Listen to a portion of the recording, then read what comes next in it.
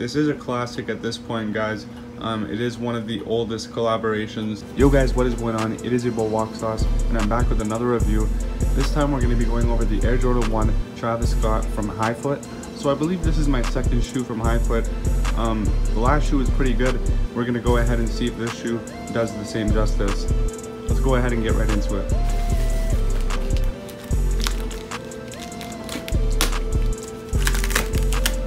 There it is. We can sort of see it behind the bubble wrap. Let's go ahead and take it out of the external packaging. So here's the box right out of the packaging. We got a brown box instead of a black box. The label is pretty standard. We got a flappy tag, which is nice.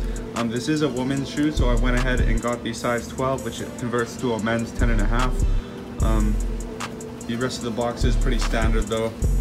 Let's go ahead and take off the lid, guys. So right off the bat, we're seeing a couple cool things. We got our StockX verification card and a sticker. And then we also got a Nike receipt as well as a sales memo in there. We'll go ahead and set those aside. And then here's a first glance at the shoe. We'll go ahead and set this one aside since it doesn't have any laces attached. We'll go ahead and look for the one with the laces. So really quickly, there is our StockX tag. We'll just go ahead and put that aside as well. One of these size stickers is also stuck to it. So right here we have an abundance of extra laces. We have the red lace, we have the white lace, and then we also have a pink lace and a brown lace, all of which look good. Let's go ahead and quickly just look at the details on this one, and then we'll set everything aside and we'll look at the other one. So right away we have our pockets in the top of the shoe right here. So that is nice. It does go all the way around. It is pretty dope. So that looks good. And then the stitching all on this side looks good. Somebody in my Discord was talking about this and this being a stitching issue. That is on every single retail pairs, as well as right here. You're gonna see that on every single retail pair. So if, like, I know what you mean, but like, come on man, please know what you're talking about.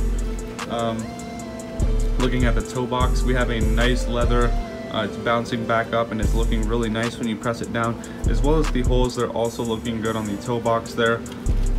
Moving on to the inner side, everything looks good on this side as well.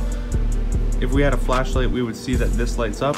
It's just the classic Cactus Jack prints. And then moving on to the back, we have the nice Cactus Jack face. So like I said, let's go ahead and put this shoe aside.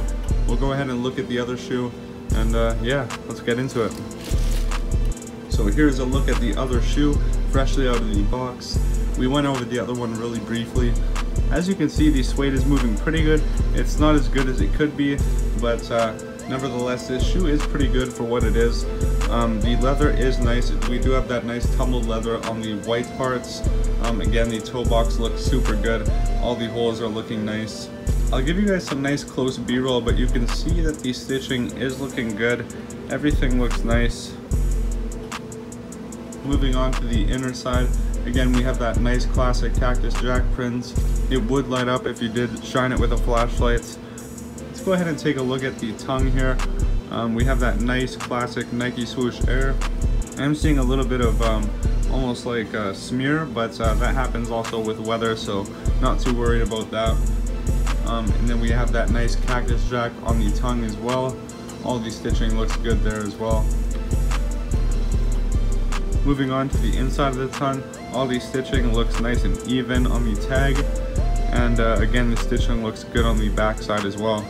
What do you guys think? I think Highfoot did really well with this shoe. I'll definitely be ordering from them again. I believe this was my second shoe. Like I said, it might have even been my third. It is hard to keep track after you get so many shoes, guys. And then the bottom does have that classic brown Air Jordan 1 outsole. I forgot to mention that. Let me know what you guys think about Highfoot's Air Jordan 1 Travis Scott. This is a classic at this point, guys. It is one of the oldest collaborations, if not the first. I can't really remember. But yeah, drop a comment. Let me know what you guys think about their shoe. Do you guys have any questions about this shoe, or about the company, or about any other shoe? Just drop those questions down below in the comment section as well, and like the video because then new people can find my channel as well. And if you're new, of course leave a subscription. Anyways guys, it's wauce. Peace.